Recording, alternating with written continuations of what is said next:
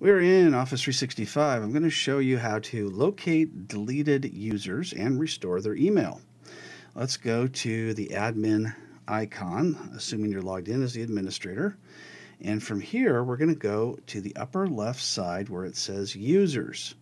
And we're going to go down to where it says Deleted Users. Now we see one user and we see the deleted date. Now as long as it's within 30 days of the date that we're on now, then it will allow us to restore that email. Let's go ahead and check the box and click on Restore. Let's go ahead and choose a password, which we'll just go ahead and put in ourselves. And we'll uncheck Make this user change their password and click Restore. And now we'll click Send Email and Close.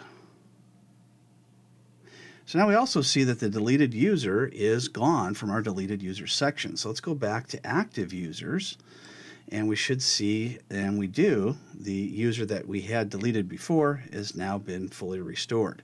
They should be able to log in as themselves as well as see any email they had in there from the date that it was deleted. Make sure that you go ahead and relicense the user by editing the user and assigning a license. And if you're not sure how to do that, we have a video to show how to do that we have done previously for Office 365.